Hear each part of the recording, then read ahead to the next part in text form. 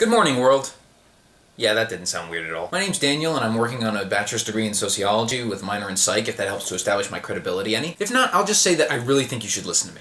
Just hear me out. I'll cite my sources, I'll bring the facts, I'll do everything right, I promise. But I have some important things to say, so I hope you'll stick around. I'm going to talk about belief perseverance today, which is a big, imposing psychological term at first, but you realize that it's just the term for fundamental stubbornness. It's that thing where people refuse to change their held beliefs in response to new incoming packets of information known as true facts. If you're like me, by which I mean a functioning adult who tries to keep an open mind about things, then you have definitely experienced this before. Do you have a friend who refuses to accept evolution as fact instead of just some theory floating around in your head? Or that relative at Thanksgiving with whom you strenuously avoid talking about anything but the turkey? Because you know then they'll start talking about Planned Parenthood selling baby parts, or autism caused by vaccines, to which everyone else can only reply, yeah, and the stuffing's good too.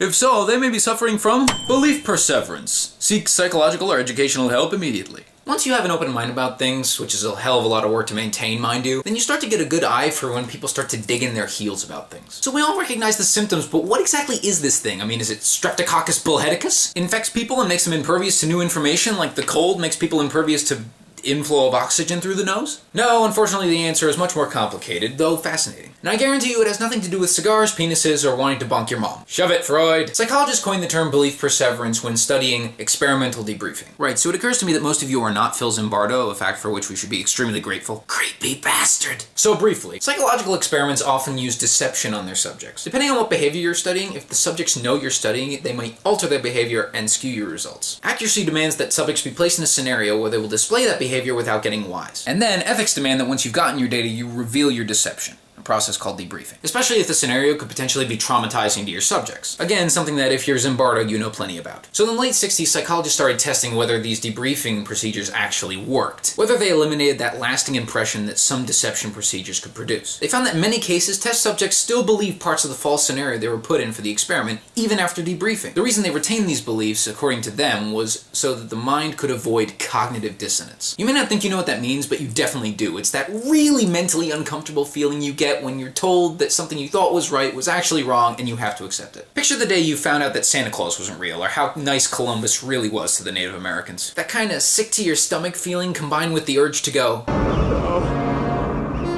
it's not true. That's impossible! Yeah, sorry to make you feel that all over again. Or to any children watching feeling that for the first time right now because of me.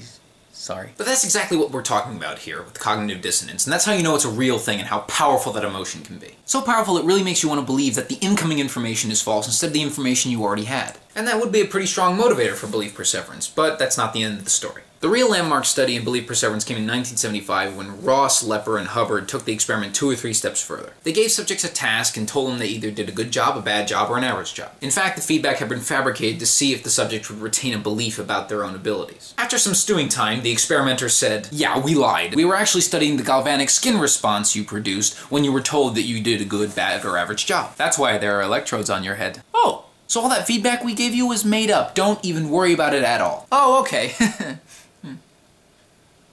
See where this is going? Sure enough, when they were asked to rate themselves based on the skills they just displayed, they stuck to their false feedback. The ones arbitrarily assigned to success thought they would do really well, and the ones assigned to failure thought they would do not so well. But it didn't stop there. The researchers then repeated the experiment, this time with an observer attached to each subject, who clandestinely observed the subjects completing the task and receiving their false feedback. Turns out observers got belief perseverance about their observees' abilities too, so it's not just an emotional thing. So, what the hell does this all mean? It means it's not just the need for emotional stability that makes us push away facts that disagree with our current knowledge. There's something much more cognitive about it, rooted in how we actually process the information, not just how we feel about it. Ross, Lepper, and Hubbard posited that it's based on cognitive biases. We all have them, it's just the way we are. They're based on schemata, or the basic psychological processes for mental categorization. Schemata allow us to do great things, like compare and contrast objects and remember procedures we use in our lives. But they can also provide the foundation for behaviors like racial discrimination and belief perseverance. So yeah, definitely a mixed bag there. In any case, starting with those landmark studies, several findings have evolved about how belief perseverance works. Most confirm or further explain the results or posit new theories. 2 things stand out, however. Number 1, belief perseverance is really complex, and it's rooted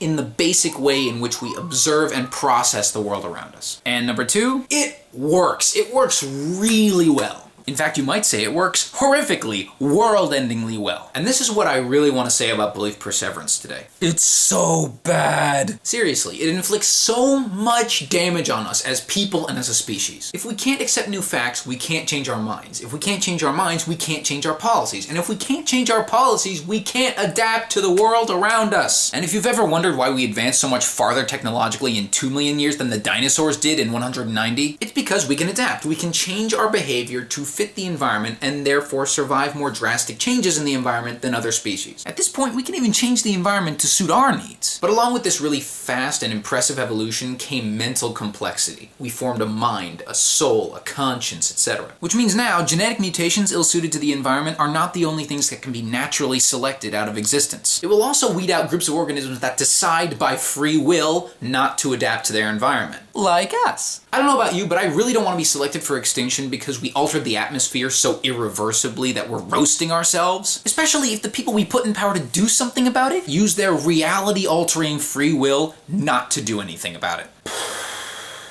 So what can we do? Well, the designers of that first experiment found the first step, and I'm taking part in it right now. I'm teaching you, I'm telling you about how this stuff affects us. In the second part of that experiment, one group was not only told that they were deceived, but it was explained to them how exactly they were deceived, for real. And how unhealthy it would be for them to do anything but just accept the absolute truth. And it pretty much worked! Later studies have confirmed this, like studies about anti-vaxxers. Researchers found that the most difficult type of anti-vaxxer to persuade to vaccinate their children were those who had already absorbed the literature. The literature, of course, around that original study that connected vaccines to autism. Fun fact, the journal later forced him to retract that article, mainly because it was bullshit. I mean, usually you have to commit fraud for something like that to happen, but he managed to do it just by being so undeniably wrong. But the damage was done. He scared a lot of people, and beliefs persevered. So the ones who had absorbed all that literature were obviously the hardest to persuade, but in the end, the researchers found only one way to do it. That's right, process debriefing. Laying all the valid evidence before a person, explaining why the information they had already absorbed was incorrect, and hoping they would make the right choice and break the perseverance. It doesn't have a 100% success rate, but it's the only way to make progress with that kind of a believer. There also is actually a scientific basis for letting cooler heads prevail. Turns out belief perseverance increases with heart rate. Weird but true. Evolutionarily makes sense. When our bodies are in stress, we're programmed to rely pretty heavily on what we already know and block out all other information. Scientists have noticed that we seem to have two psychological processing systems, System 1 and System 2. System 1 includes all those cognitive biases and schemata that allow us to make very quick and efficient, if not very nuanced, decisions. System 2 includes our more rational mathematical side, which is slower but much more detailed. But guess which system we rely on in a stressful situation? It's not the rational one! So yeah, if we have politically and emotionally charged issues where absorption of new information is required to effectively solve the problem, then we should do all we can to make sure those conversations go smoothly, slowly, and civilly. On an individual level, we should do our best to handle big, scary issues as calmly as possible. We should accept that quick and easy solutions, however tempting, are usually completely inviolable to solving big, complex problems. Patience, grasshopper.